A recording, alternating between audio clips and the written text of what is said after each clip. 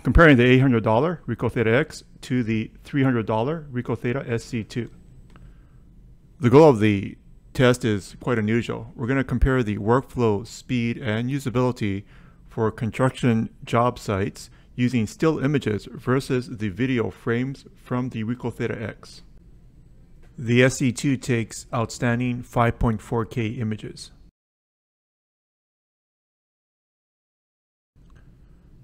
The Theta X takes impressive 11K images that they're outstanding quality. It also can take 5.7K video. To get higher resolution, we're going to use the 8K video that is available to the RICOH THETA X API. I'm setting the frame rate to 2 frames per second, and I'm walking with the monopod over my head. This is an extremely fast workflow.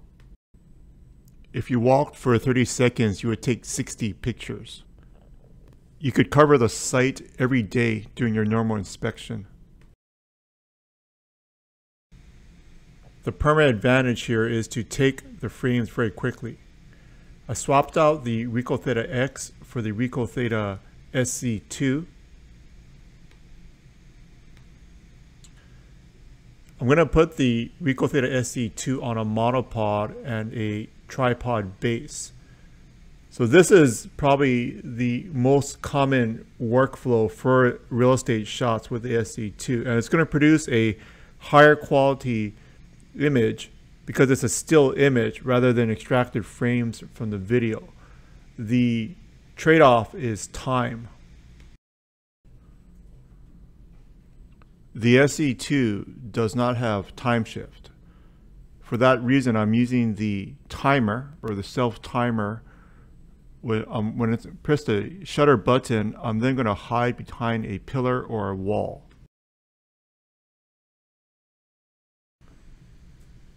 This workflow not only introduces a significant delay between shots.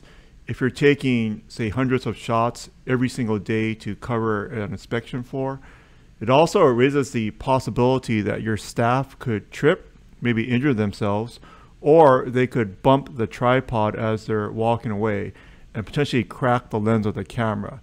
So this workflow results in much better images, but it takes much longer, and there is some risks both to your staff and to the equipment.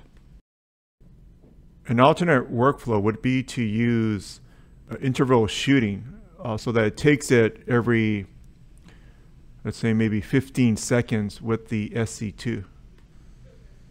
That does introduce additional risks of missing sections of your site inspection where the camera didn't cover that portion. Another workflow is to walk around with the selfie stick over your head and use a mobile app to take each picture individually by pressing the shutter button of the mobile app. I just captured 8 pictures with the SC2.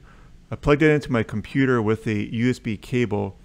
Then I'm going to copy it over to my Windows desktop folder for inspection. With the RICOH THETA X, it's just a single video file that contains all the 100 or so frames. I'll use a single command to extract all the frames into a separate folder.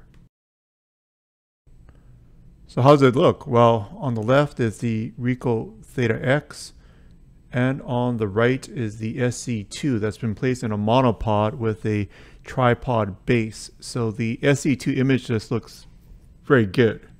You could use it for sales. You can maybe see me a little bit that I was not able to run away fast enough. And let's check out the Theta X. Remember, this is a video frame. So I took, this is the 87th frame from the video. I'm just comparing this purple banner here. You can tell that the SC2 does have an advantage as far as clarity, but if you're using it for site inspection, maybe it's not that big of an advantage. Remember, the whole purpose of this workflow is for the Theta X video to see what is there and what's not there, what needs to be improved. Let's take a look at another shot or another angle here. So maybe there's some additional signage here right behind this partition. So let's zoom in on it. This is the view from the frame, the 87th frame of the RICOH THETA X. And it's taking 2 frames per second. Although it's clear that you're getting better resolution with the SC2, the question is it good enough with the X to meet your business objectives? The advantages of the Theta X, again, is the workflow speed. It's much faster than the speed of the SC2. You can take 100 pictures in very little time. This is going to result in much better coverage of your site. One of the problems if you take individual shots is that your staff could miss a certain section. The SC2 is better. At Dot Guide, we focus on these type of cutting edge usage of the camera.